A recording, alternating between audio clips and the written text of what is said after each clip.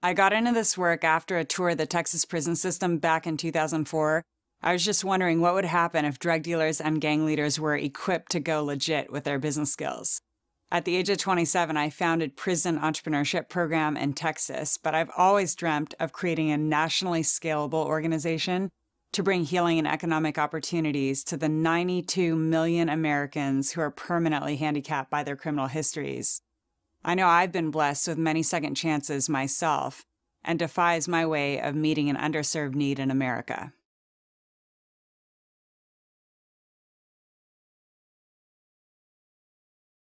Defy is a second program I've started, and I've now seen how successful our methodology has been with more than 1,000 people with criminal histories. We succeed in equipping formerly incarcerated men and women who are deeply committed to personal transformation with the skills to become respected entrepreneurs, employers, parents, and community leaders. So now we're scaling nationally.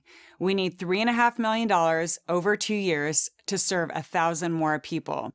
We need philanthropists, executives, investors, and faith-based communities that are willing to commit themselves to being a part of the solution to the incarceration crisis.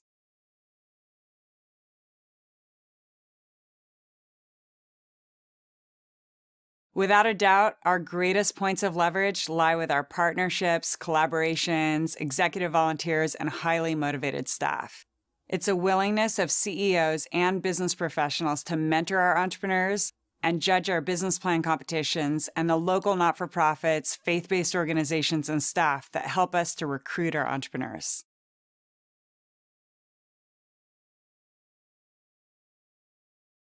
It's our holistic approach that allows us to offer effective solutions to our entrepreneurs. We don't just provide training. Our emphasis is on opening doors that create real life-transforming opportunities.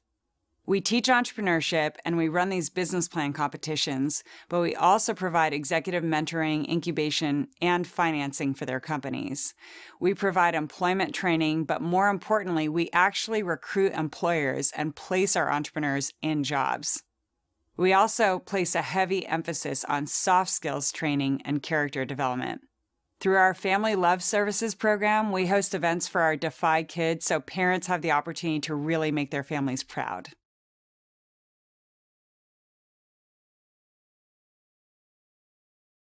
Recidivism rates are the standard bar of measurement in our industry, and at Defy, our recidivism rate is less than 5%, but we aim for far more than just keeping people out of prison. Our employment rate is 87%.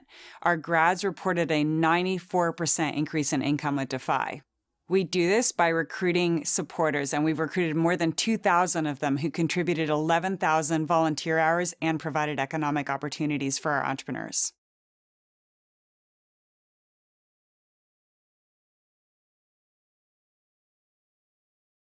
People often think that at Defy that we're in the second chance business, simply because we're giving an opportunity to people who are formerly incarcerated. I say that we're in the business of providing first legitimate chances. 70% of our entrepreneurs grew up in total poverty. 90% of them had a family member who was in jail. Nearly all of them were abused, and half were homeless at some point in their childhoods. I do realize that they still made the choices to commit criminal activity. But once they serve their time, I wish society would be truly willing to offer them a fresh start.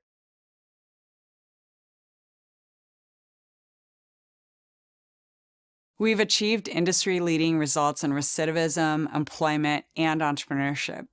We've recruited some of America's top thought leaders and business minds to become advocates. We've been showcased in Richard Branson's blog, the New York Times, Inc. magazine, Forbes.com, and the Harvard Business Review. So now we're expanding nationally. We're building an online training program that shows all the promise of becoming financially self-sustaining with a train the trainer component to equip local leaders nationally. I truly believe that this is going to change the world.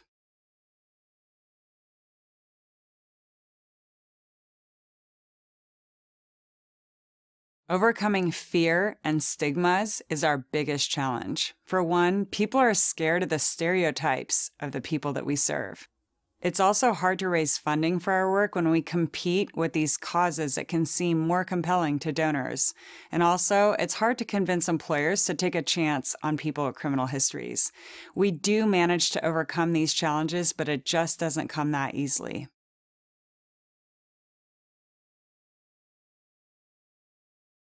We're building a truly scalable model based on our success in New York City by leveraging technology to create opportunities in the most underserved communities in America.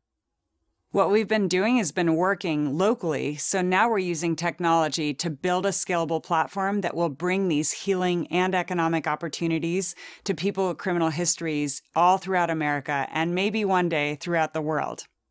We're reversing legacies of crime, violence, drug abuse, and incarceration. And with the right funding, we'll reach our goals and transform lives much faster.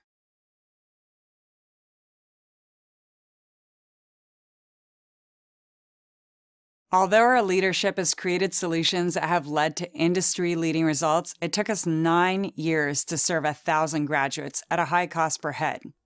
Nearly 1/3 of U.S. adults have criminal records. There's just a lack of quality training for them, and even more importantly, a lack of economic opportunities. So by scaling our well-tested methodology and launching it on a platform that's accessible nationwide, we have the potential to impact millions of people and their families, and to do so in a way that will be financially sustainable, even as a nonprofit.